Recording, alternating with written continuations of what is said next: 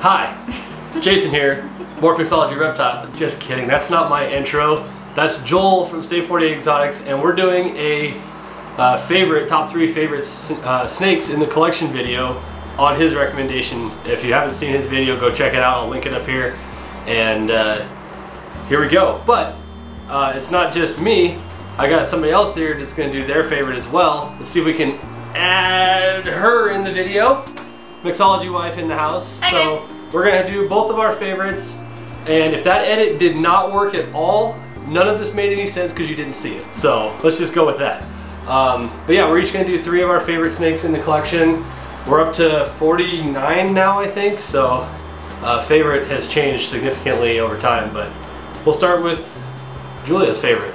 My favorite is one of my favorites is our original, Kevin. And he's way down at the bottom. He's gotten so big since we first got him.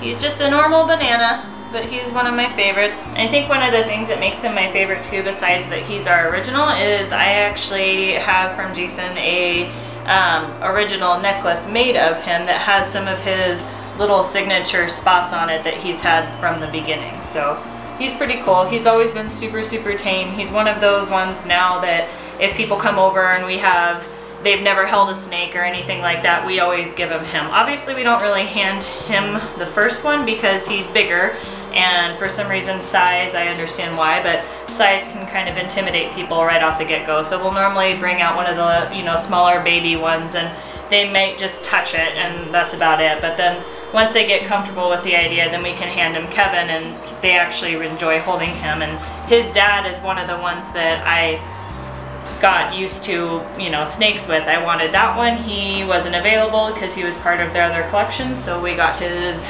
son. And Kevin is super awesome, and he is named after one of the minions because minions like bananas. So yeah, he's pretty awesome. He's definitely a mascot animal that we're gonna have forever for sure. So. And along that lines, I'll actually go real quick and show you one of my favorites. Just because it's one that when I first saw the combination, I knew I always wanted one, and then I got the opportunity to get one early on. This is Stuart, obviously in the same vein as Kevin when it comes to the Minions name. Stuart's just a banana pied, and for those that don't know, the pied gene, a recessive. So in this case, he has 1 copy of banana and 2 copies of the pied gene, which presents the white patterning in that. He doesn't have nearly as many freckles, but they are coming in. They're much more reduced. And those that don't know, the black spots, a lot of people freak out thinking that they're mites in pictures, and that they're not. They're freckles, just like we have. They're very common in the banana gene, and there's a few genes that will take the freckles away. And super banana, when you have 2 copies of the banana, don't get freckles at all. He's super sweet. Yeah, he's really excellent handling as well. So he's definitely another one that we'll take out for people first timers. So kind of a wow factor animal. People are always afraid of snakes because the colors and that. I found, and I was the same way, that the farther away from the way they appear in the wild generally are easier to handle and get used to begin with. For people that are afraid of snakes, and obviously this is about as far away as you can get. So next one for you. Me, we'll go with Phoebe. She's so pretty. She's one of our newer ones here, but she's a pretty integral part of our dreamsicle project. Of course, we want to make some dreamsicles. So Phoebe is a glass spider. Lavender spider, possible het for pied. Yeah. Clearly I remember all of the genes really well. I just like the fact that they kind of look pretty, and then Jason oftentimes tells me, nah, we don't really need that in our collection, and I'm like, but it looks pretty. The spider reduces the pattern significantly and takes away a lot of the white that acts as the contrast for the color. She's going into shed, so even the B-roll is probably not as clean, but she's getting the really bright orange sides and kind of almost a pink outline hue around her belly, and that possible het for pied, 66%, which just means that the pairing that produced her was 100% pied to 100% pied, or excuse me, 100% het pied to 100% het pied. And the offspring on average every snake has a 2/3 chance in that case of also being 100% het pied. In that case, if we do end up producing a dreamsicle, which would be the lavender pied with her, and it carried the spider gene, spider pieds typically are just the head pattern and occasionally just the tail pattern as well, but most often just the head pattern. So she would have the dreamsicle kind of orangish pink yellowish head and a solid white body. You do also have the possibility with spiders to produce what's called a white wedding, which is a 100% solid white pied snake with no color pattern. And the only way we would know in that case that we had a white wedding dreamsicle is she would have the red eyes from the lavender albino. Otherwise, she would just be a spider pied that was het for lavender. So. And maybe a little background story on her name of kind of why I named her Phoebe. I am absolutely obsessed with this show, Friends. I have been since high school, which was a while ago now. But Phoebe is super blonde and she's a little ditzy, which spiders are known for. Little derpy, so she definitely fits her name quite well. But she doesn't really have any spider derpiness really that shows in her. She's been pretty good, but her name fits her for sure. So along that line, one of my other favorites, I guess second favorite, they're in no particular order. This girl's also going into shed, of course. It never fails when you go to do video. But this is Betty. Betty is obviously a visual pied, and she is 66% possible het for lavender. So more or less exactly the opposite of what Phoebe is. Phoebe had the visual lav and the possible het for pied. Betty has the visual pied and possible het for lav. This one came from KMS Constrictors. Super nice people, and she eats everything I put in front of her, and she's growing well. She's 1,500 grams now. There's a very good possibility that I'll be able to breed her and she'll go this year, probably late this season. I'd say I'd probably be able to start working her February, March, something like that. So towards the end of the year, we might be able to get eggs from her. And again, would go to the pastel het dreamsicle and hopefully prove that out. Named Betty, obviously, for Betty Crocker for pies. I named 99% of our snakes, so I kind of theme them a lot, but she's definitely named for Betty Crocker and her pied. And on her, one of my favorite little spots is just her black spot in the very back. She's total pied, but has this random like little pea-sized black spot on her. It's pretty cute. You got one more? Yep, one more. He's not a ball python, but he is still one of my favorites, so I will take him out and show him, even though I don't know from that angle if you'll actually be able to see much of him or not, because he is quite tiny. And in his tub, we use the same tubs for everybody.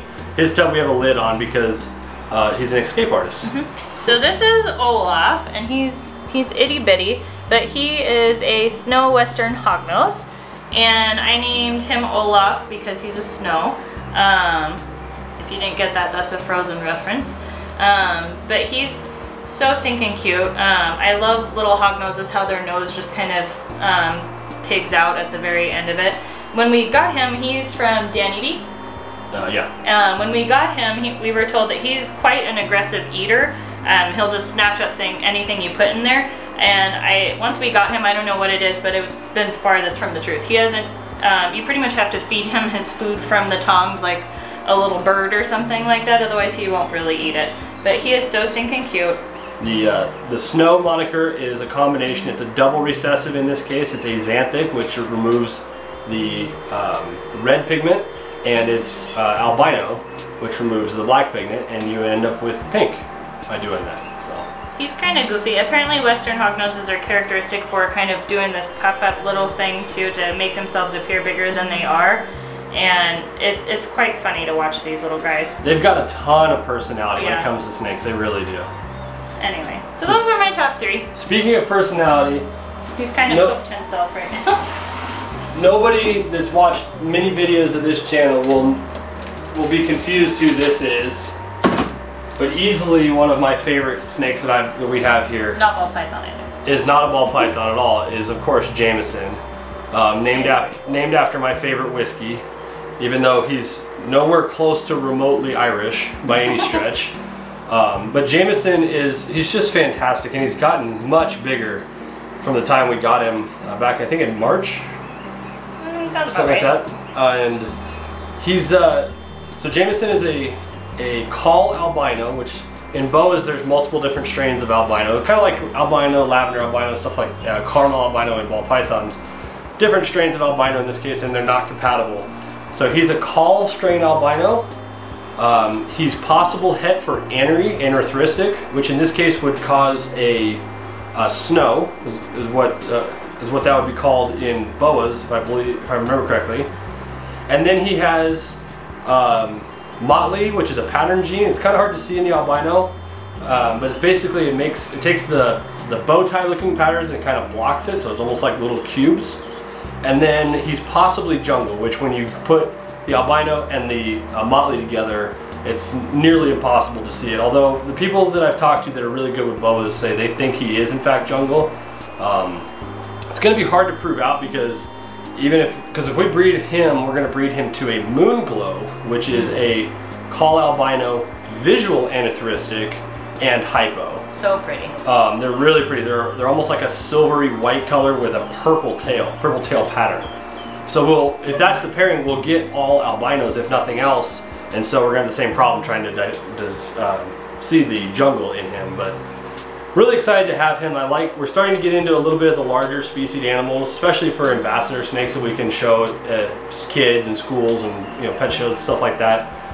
Which for me is very odd because I still am like, I love the snakes, but it still takes a little bit for me to just, reach my hand in and grab one. Usually I'll be like, can you get that one out and whatnot, but it's going to be interesting when these little ones grow up to be, 6 feet or greater, and I have to get in there and get them. But yeah, it'll just take some time for me. Well, and that's part of the reason we bought all of these relatively small. Like you said, Jameson here will probably get about 6 foot and probably 7 inches in diameter, 6-7 inches in diameter, and good heavy bodied in that. That's why we work with them so much. As you can see, everything we've pulled out has been real calm. We only have maybe 2 or 3 that are kind of sketchy. One of my favorite ones I didn't even want to bring on the camera because there's no way in hell I'd hold her. She's really, really tough defensive. None of them are mean. They're not aggressive. There's no such thing. They're just defensive or hungry or both. But obviously these big ones we want to keep real tame. We want to be able to handle them. So if the kids grab their heads, it doesn't startle them in that. Because when they're big, large body constrictors that could actually hurt them, we got to make sure that they're safe. And so we're really excited about this. The female, once we get her, we don't have her yet. Once we get her, she'll grow to be about 8 feet or more. And we've actually got a couple other larger bodied snakes now too. We have the Dumeral's boa, which is an honorable mention of mine. He's been kind of cantankerous the last week or so that's why I didn't take him out. I'm just trying to let him relax, give him some time off. But he'll get about 5 or 6 foot as well, and the female about 8 again. And then we picked up a coastal carpet python female that we're going to be picking up a male for eventually, and she'll get north of 8 feet or longer, but not nearly as big a body, kind of like a really big colubrid. But really, it's kind of fun. We started with the ball pythons, that's what we're breeding, and now we're down to collecting a bunch of other fun stuff. Well, and now you want something else too that's not a ball python either, so. Yeah, there's always something.